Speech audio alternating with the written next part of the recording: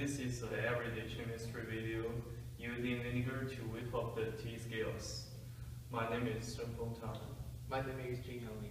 Let's begin the theory part. This is a very simple reaction. Look, the calcium carbonate, which is the main part of the heat scale, and the acid is the main part of the vinegar. These two things can be reacted with each other, and then they will produce the calcium acetate and the water and the carbon dioxide. And this is ionic equation.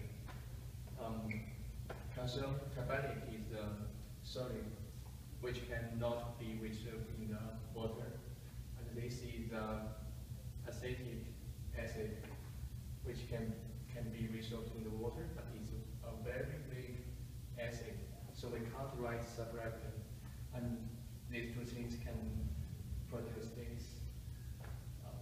The ionic calcium and the acetic ion can be resolved in the water, so we should separate them, and this is the water, and this is carbon dioxide, which will raise up into the air.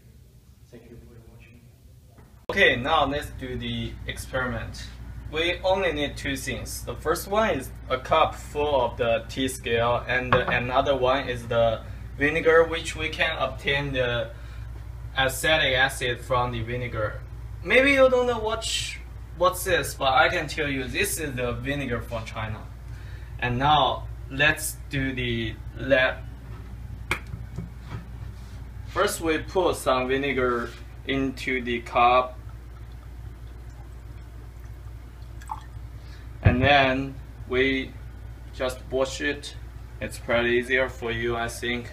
And I will not clean all of the cup. I will just clean half side of the cup to make it easier to observe the difference.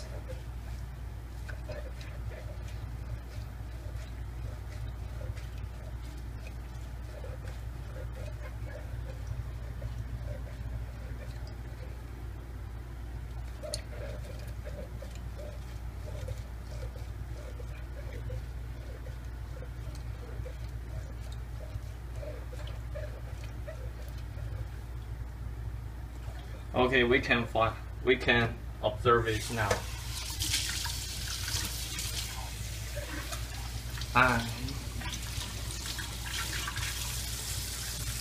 Okay, now let's have a look. You see the difference is pretty visible. On this side, it's pretty clean, it looks well, but on this side, we can see the T scale is still here. Okay, this is everyday chemistry video from Shengfeng Tang.